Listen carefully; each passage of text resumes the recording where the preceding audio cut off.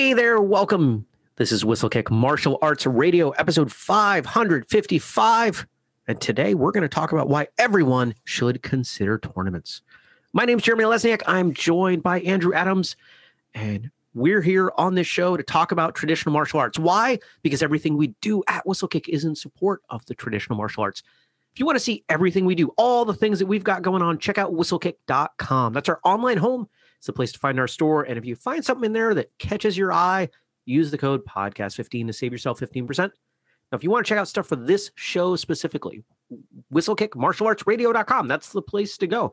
That's where you're going to find every episode that we do. We put out 2 a week, and it's all with the goal of connecting, educating, and entertaining the traditional martial artists of the world. If you want to contribute to that work, you can do a number of things. You could make a purchase. Like I said, you could share an episode. You could follow us on social media. Tell a friend what we've got going on. Pick up one of our books on Amazon. Leave a review on podcast platform or Google or Facebook or somewhere else that I didn't think of, or support the Patreon, patreon.com/whistlekick. It's a place where we post exclusive content. And if you contribute as little as $2 a month, you're going to get access to some of it. The more you're willing to contribute, the more we're going to give you access to. So tournaments, competitions, it's a divisive topic. It's one that gets some people really excited and others really mad. And Andrew, this was your idea to talk about. So I want to give you the opportunity to intro it. Yeah, thanks. Why you wanted to talk about it. Yeah, well, so tournaments are things that happen. Whether you do or don't like them, they're going to happen. And they happen all over the world. And I have been at schools whose main purpose, or I haven't been at them as a student, but I've been to schools where their main focus was competitions. And they might do 15 to 20 tournaments a year. And then I have been at schools that don't do any at all, ever. And I have had instructors who were against tournaments for various reasons, and I have had instructors who were neutral on the subject. So I think there's a wide range of things to discuss in this, but I think there's a lot of good reasons to consider doing tournaments as long as you understand some of the negatives that may happen as well. And when you say do tournaments, you're talking about attending tournaments, not necessarily hosting or promoting tournaments, right? Yeah, that's correct. I'm talking about the school going as a school to a tournament to compete. Yeah. And we talked about this subject a little bit way back on 52, but you brought up that in listening to that one, you know, we really talked about it. I talked about it more from the side of promotion and hosting because it was right around the time we were getting ready to host a tournament. The first and only Whistlekick tournament. So if you want to go back and see that. That episode was a great episode to talk about what could make a tournament a good tournament, but that's not what I think we'll be discussing here. No, and I like the title that we have, why everyone should consider, right? So we're talking about everybody who is training, but we're not saying everybody has to compete. We're not saying that it's a good thing for everybody. But I think everybody, and I agree, everybody needs to understand the up and downside to competition, and if it lines up with your values as a martial artist. Absolutely, yeah. When I was growing up, I wasn't in a tournament school by any means. I mean, I think my time in competition probably exceeded the time in competition for the rest of the school combined, except maybe the instructors. Mm-hmm. You know, I competed heavily, and we had a number of people who would, you know, go once or something. And that was actually at the instructor's recommendation. They said, you know, look, there's something to be gained in competition, and you don't really know if it's for you unless you try it. So give it a whirl and see what you think. And that was really the theme of a lot of what we did in that karate school that I was raised in, that, you know, let's give it a whirl. Let's see what happens. You know, how about you? What was your kind of introduction to competition? When I was in high school, the traditional dojo that I trained at decided to become members of had all of the kids become members of the AAU, the Amateur Athletic Union. And we ended up going to maybe 3 or 4 tournaments that year. It was not mandatory for students to go to the tournaments. It wasn't a required thing, but it was definitely advertised as something that was available. And so I did a handful of tournaments, high school age, 15, 16, 17, somewhere around in there. And then I probably didn't attend another tournament until, not probably, I didn't attend another tournament until I was a black belt. Wow. And what did you think of those early days? I enjoyed it. I'm one that really, I don't want to say excels in tournaments. I don't mean I do well, but I do well with pressure and stress, and I enjoy competition, regardless of whether it's martial arts or, for those, many of you out there may know that I do music as well, and I compete in an organization within my music as well, and I enjoy competition. So for me, I liked it. I got a lot out of it. Yeah, I could see that. I'm very similar in that I like the pressure. I like the platform of competition. Martial arts competition is probably it was the first place where I felt special. Mm-hmm. And that came not just because I started doing well, but because it was a rare time where everyone was paying attention to me. And I liked that. I liked that feeling of being the center of everyone's focus, at least for a little while. And you brought up a great word, which is pressure. I've had an instructor who said there are 3 times when you're truly pressure tested. One is a tournament that you are put under the gun and put under the wire, and you've got to perform in front of people. The second would be testing. You're definitely put under the pressure when you're going for your next rank.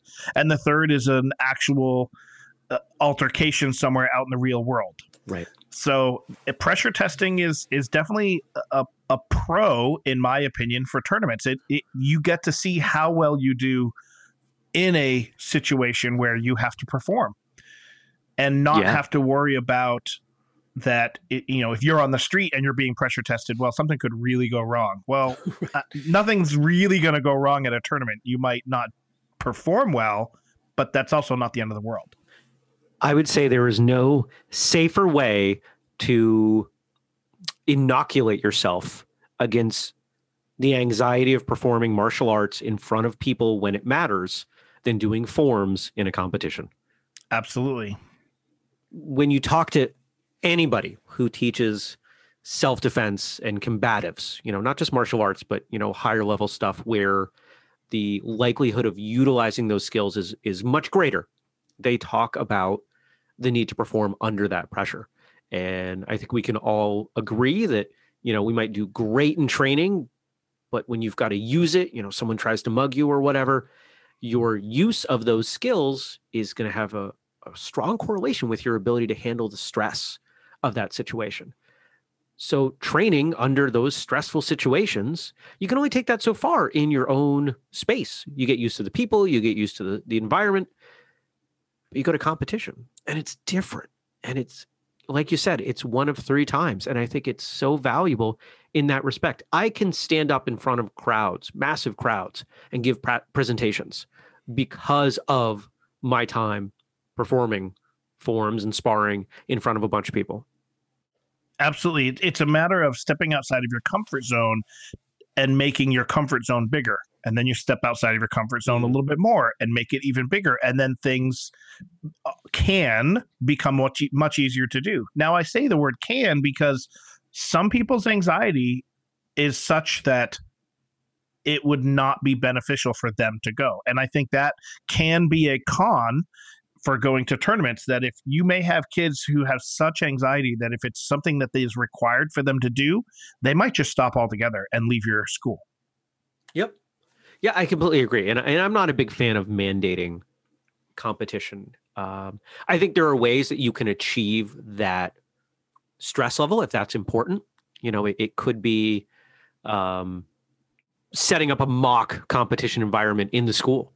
You could do a lot of things like that are lower key, because everybody's got a level that they're able to perform at. right? The person's showing up to class, they have a level that you can work with. And so you just need to find what's a little bit more, and that's that iterative progress of martial arts that we do inherently with everything else that we do, just from one to the next to the next. And you get a little bit better, and you can apply that with pressure as well.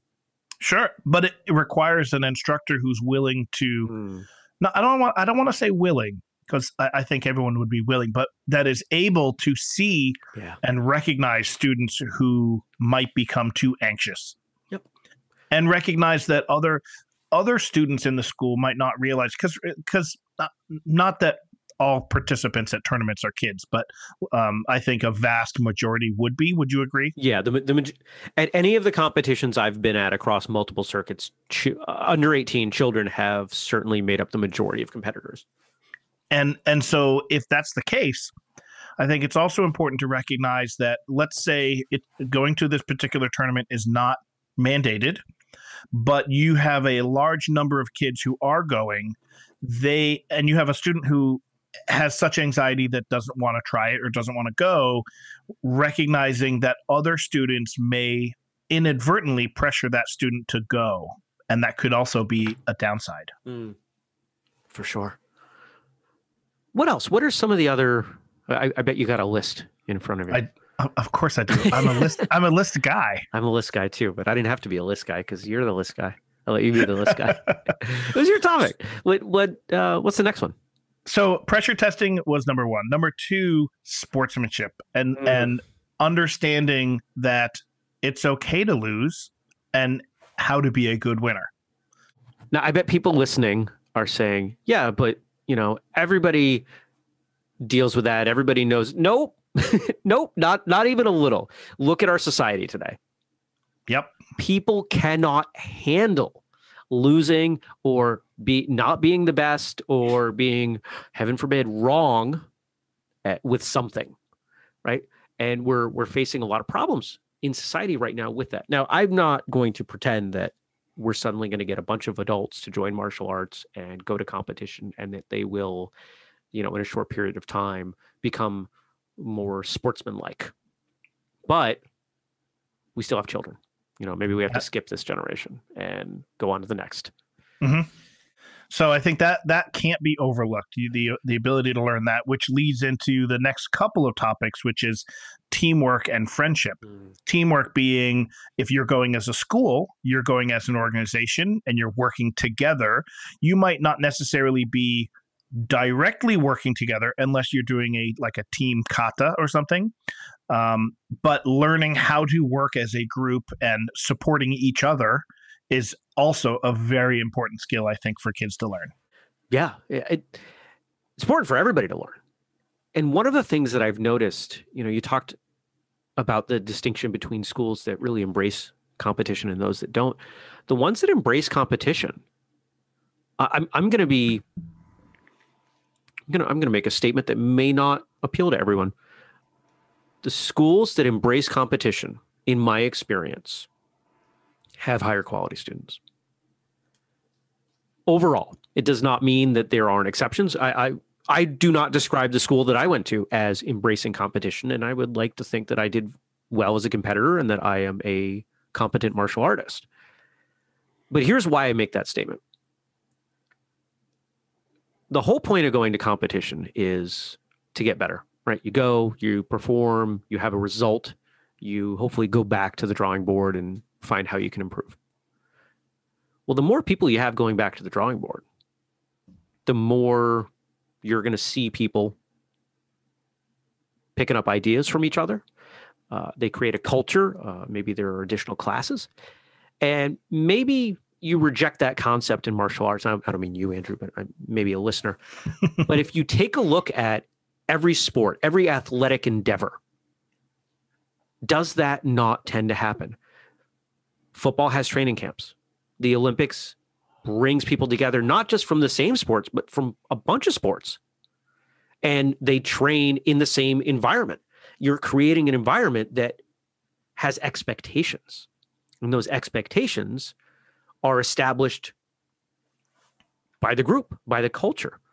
And once you become part of that culture, you tend to go along for the ride. Yeah, I would agree.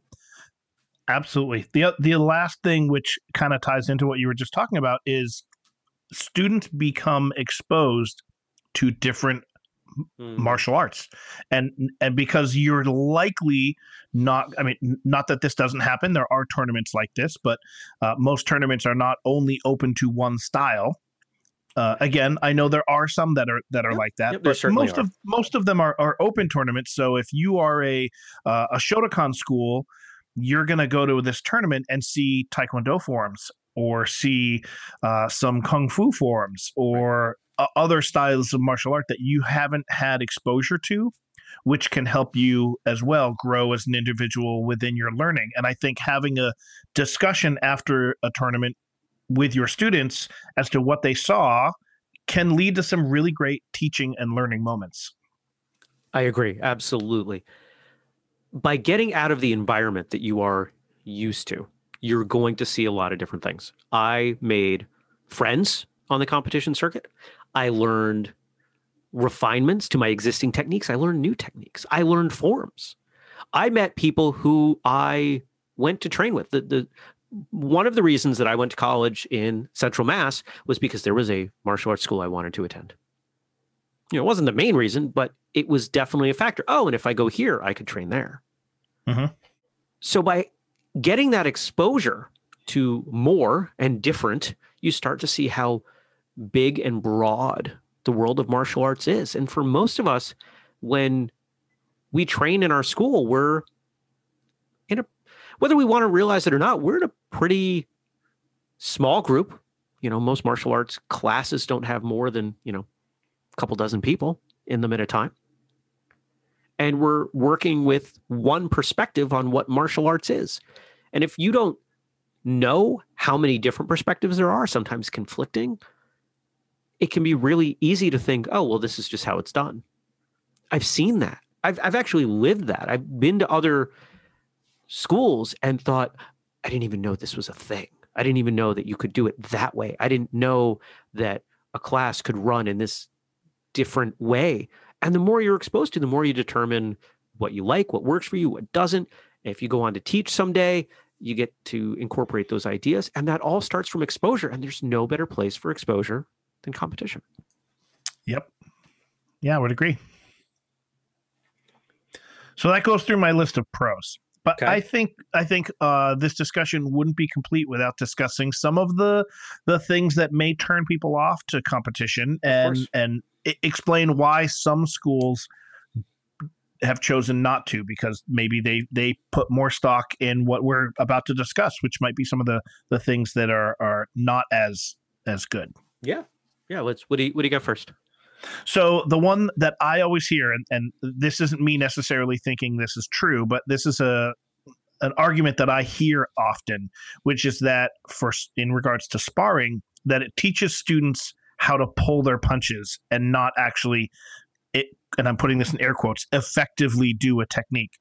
I remember hearing stories of, and I've been in traditional dojos where once you do a technique and let's say you flip someone doing a judo throw of some such, you are not allowed to hold your hand out and help the student up, because it teaches you're helping your enemy. And I don't know how true this story is, but I've heard it from multiple different instructors that there was once someone who was confronted on the street by someone with a knife and did the technique. The person tried to mug him, and the martial artist effectively disarmed his attacker. And then when he was done, threw the knife down on the ground next to the person that was attacking him, because that's what he was used to in the dojo. So the argument there is that going to tournaments where you're not necessarily punching full force at an opponent teaches you to not be effective. That's the argument that I have heard. And I can hear in your voice that you don't fully agree with that. And I'm gonna call big old BS on that argument. And here's why. If let's say that's true. Let's say there's a school and they don't attend tournaments because sparring and utilizing less than full force is conditioning them to not perform as well if the need arises. Is that that's a good summation of the argument? Yep. Yeah. Okay. Yep. All right. How are they training? Exactly. If pulling your punches in competition is training you poorly, then that only leaves two possibilities in training. You're not doing anything that approaches sparring. Thus, you're not training any kind of focus at any range, right? You're not working with people in that way. Or even worse, you're going full force among all your training partners all the time. And breaking people. And that's not going to work either. Here's how I see it. Does point sparring, any kind of competition sparring, is that directly applicable to street confrontations? No. Does it train some of the things that are necessary for a street confrontation? Yes. Timing, Distance, balance. all the things that are appropriate. Now, here's the thing. It is not, and let's be honest, if the only way you know how to determine the range of a technique you should throw is based on, let me say it a different way. If I go to competitions and I'm constantly coming really, really close to that person that I'm sparring, and let's say I'm excelling and I'm winning and I'm getting close and maybe I'm just barely making contact, not anything that would harm anyone. Are you saying for a moment that my ability to judge that range with that person moving, because remember, they're not just standing still waiting for me to hit them. It's not a heavy bag. Yep. My ability to do that will not translate into making contact? The person's in a different place each time. I have to adjust my range. I have to adjust the point that I'm focusing on. Now, yeah, I do need the ability to take that further. I need to be able to rotate my hips that much more or reach out with my foot that much, whatever the technique is. Is it a slightly different skill set and, more importantly, mindset? Absolutely. But what's the alternative? Everyone's broken, or you never train with partners. Yeah, I'm not a huge fan of this argument either. Having said that, I do understand the not helping people up in the dojo, but that's something also totally separate. There are times when it's appropriate and times when it's not. Exactly. I'm not a big fan of sweeping generalizations. When let's say, let's take that example of some kind of grappling scenario and whether or not to put my hand out. If I'm working with someone in the school and I'm throwing them down and they're gifting me their body to work on, and we're doing, more than two, I'm absolutely going to help them up because I want them to help me up, because then combined, we can put more reps in. We can get better at the part that's important. But let's say I'm working with that same person doing that same exchange in a demonstration. If I'm trying to make it really dramatic, maybe I won't. Mm-hmm. If it's a grappling competition, I'm not going to help them up until the quote unquote combative time is over. I have seen, so here's a great example. Most of the competitions I go to are point sparring based on the sparring side. And you'll see people who are going incredibly hard. I mean, there's a lot of intensity, and let's be honest, most high-level point sparring tournaments have far more contact than even the rules permit. And so people saying that, it's fluffy are probably not paying attention.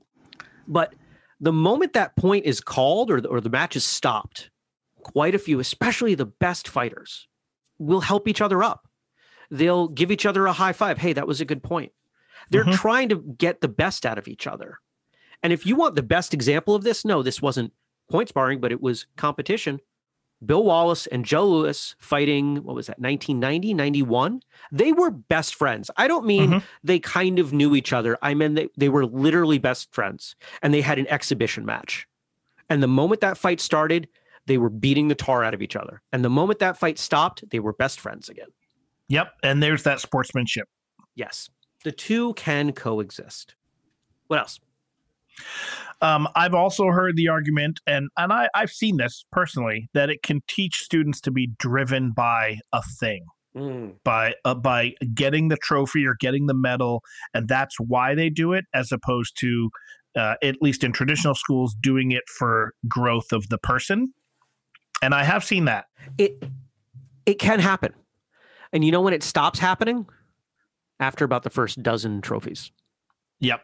Ask a kid, hey, well, I'll speak from my personal experience because that's what I know best. When I started competing and I earned a trophy, it was like, hey, yay, this is cool. I won a trophy.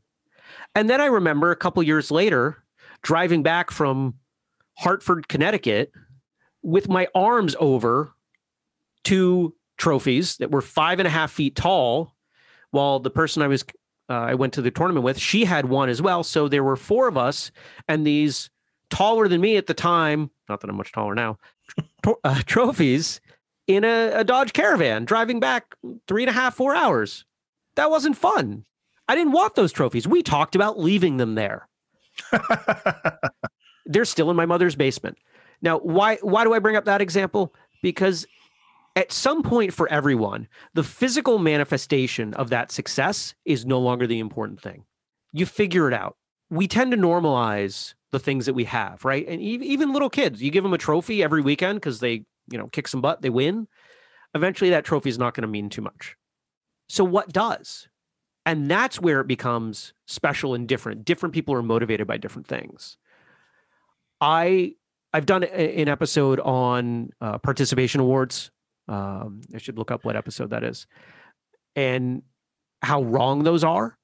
But if finding motivation in some kind of external reward is wrong, then belts are wrong. Promotions at work are wrong in some cases. There's a lot that is very similar to giving someone an award. Yep, I see that side. I totally agree with that. And if you disagree with any of this stuff, by all means, I want you to.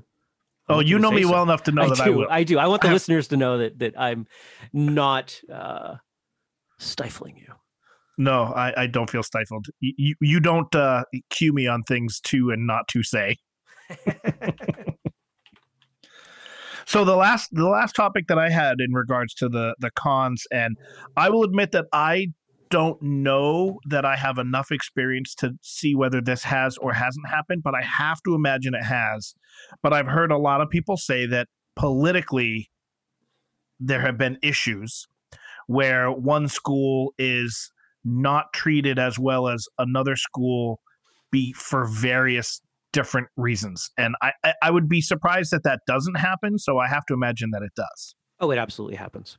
And so that can be a downside. The instructor may say, you know what, we're not going to go to tournaments because they're, quote, not fair, because X, Y, Z. Our students will not be judged fairly going to the tournament.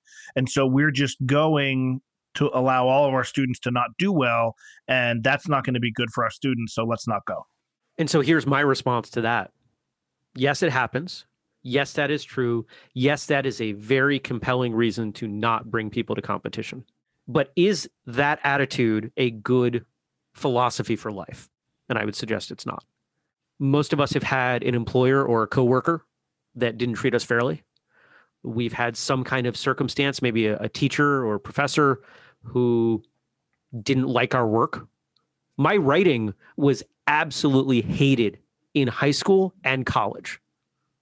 And let me say, I am the only person who went on out of my high school group when my teachers would continually give me terrible feedback on my writing.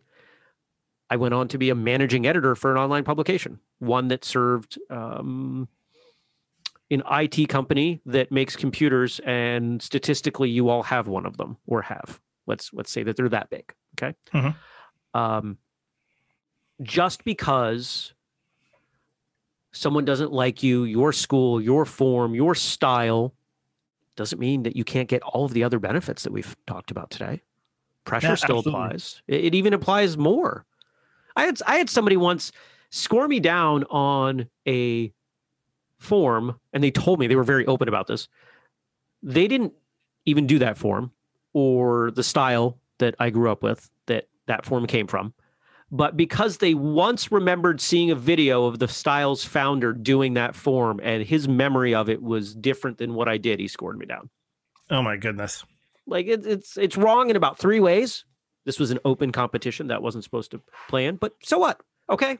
So next time I competed, I made sure that I was that much better. You've got to make it so compelling that they can't help but call your point or score your form highly.